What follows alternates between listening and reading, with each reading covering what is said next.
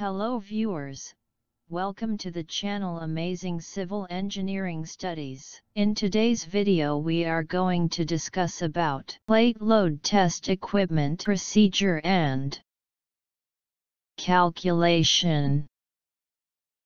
The bearing capacity of the soil determines the type of foundation selection. The maximum capacity of the soil that supports the structural load without any shear failure or settlement is called the bearing capacity of the soil. It is calculated in load per unit area. One of the tests that is performed to determine this value is known as plate load test. What is a plate load test? The plate load test is used to determine the ultimate bearing capacity of the soil and the settlement of foundations of cohesion-less soil. It is also known as the plate bearing test. There are other types of test used to determine the same, such as presumptive analysis, analytical methods, standard penetration test, modern testing methods, centrifuge test.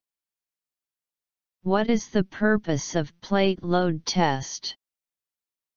To identify how much load can be accommodated by the soil. To define what type of foundation has to be used on that soil based on SBC. How do you calculate SBC from a plate load test? A square plate of 300 mm x 300 mm or a circular plate of 300 mm diameter should be placed in the foundation at a certain depth. Then gradual load will be applied on the plate. Due to the pressure, the foundation settles down at each load increment.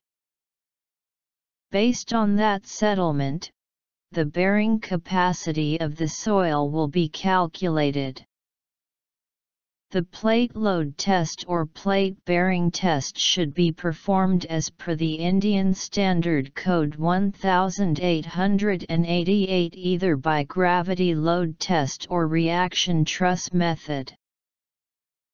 Gravity load test.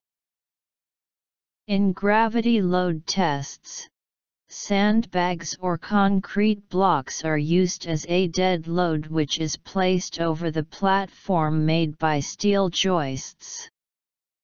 A hydraulic jack is provided at an appropriate height to initiate the pressure between the vertical column and the steel plate. Reaction truss method. In here, the reaction truss will be installed replacing the concrete blocks or sandbags. The procedures are the same. With the help of hammers, the truss is controlled by soil anchors and nails fixed into the soil. The truss is made of mild steel sections. Apparatus required. Dial gauges, minimum 3. Plumb bob and spirit level. Equipment for excavation. Hydraulic jack, 50 capacity. Column to transfer the load. Reaction truss or gravity load material and other pieces of equipment for making. Loading platform. Mild steel plate 300 mm x 300 mm square plate or 300 mm dia circular plate. Should have a minimum thickness of 25 mm. Precautions. The alignment of the loading platform should be fixed accurately, and the plate should be positioned in the center to the pit. The test should be stopped where the applied load reached 1.5 times of the safe load, or the settlement reaches 25 mm. Test procedure. Excavate the land at recommended foundation depth. The width of the pit should be greater than 5 times of the mild steel plate. Arrange and install the loading platform and ensure that there is no oscillation. Make a depression about 25 mm center to the pit and embed the plate correctly. Now place a vertical steel column over the plate and place the hydraulic jack over the column. Fix the dial gauge at the bottom.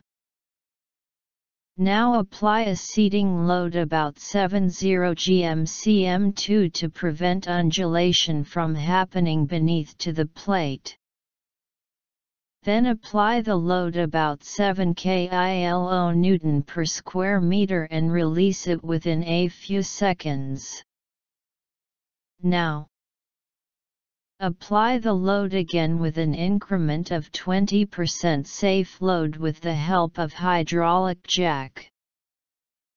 Now record the settlement value at 1 minute, 5 minutes, 10 minutes, 20 minutes, 40 minutes, and 60 minutes, and after that for every 1 hour until the settlement reaches 25 mm. The reading of 3 gauges calculates the average settlement. In reaction truss loading method, the load will be 2 kN per square meter for every interval, and the settlement has been recorded until the settlement rate reaches 0.2 mm per hour. Calculation of bearing capacity from plate load test. A graph has to be plotted based on the observation, the load plotted on the x-axis and settlement plotted in y-axis. The ultimate load can be obtained through the graph corresponding to the settlement load of 1/5 of the plate width. Based on the plotted points on the graph, the curve breaks at one point called the ultimate load on the plate. The ultimate bearing capacity, safe bearing capacity, can be determined from the ultimate load on the plate. The ultimate bearing capacity is divided by 2 or 3 for the factor of safety to determine the safe bearing capacity. Equations for calculating the bearing capacity and settlement of soil. Soil bearing capacity of clay soil. The equation to determine soil bearing capacity for clay: ultimate bearing capacity equals ultimate load on plate. Safe bearing capacity equals ultimate bearing capacity factor of safety. The factor of safety equals 2 or 3. Soil bearing capacity of sandy soil. The equation to determine soil bearing capacity for sandy soil. Settlement calculation of clay soil. The following formula can be used to determine the clayey soil from the plate load test. Settlement calculation of sandy soil. The following formula can be used to determine the sandy soil from the plate load test.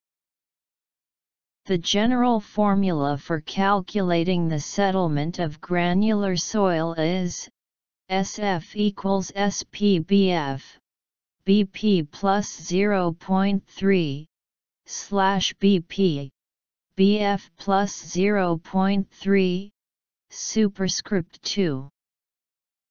For clayey soil is SF equals SP asterisk, B/BP.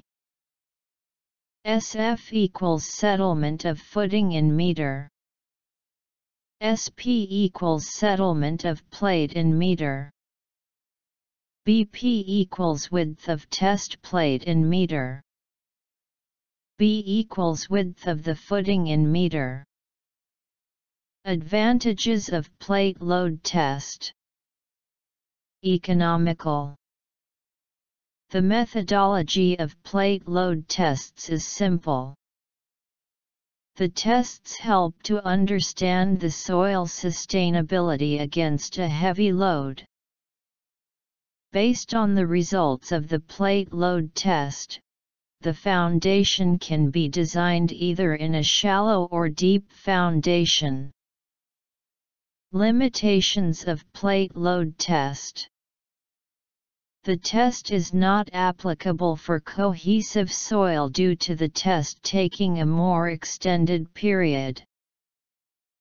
The groundwater may affect the test results, so the water should be pumped out from the pit.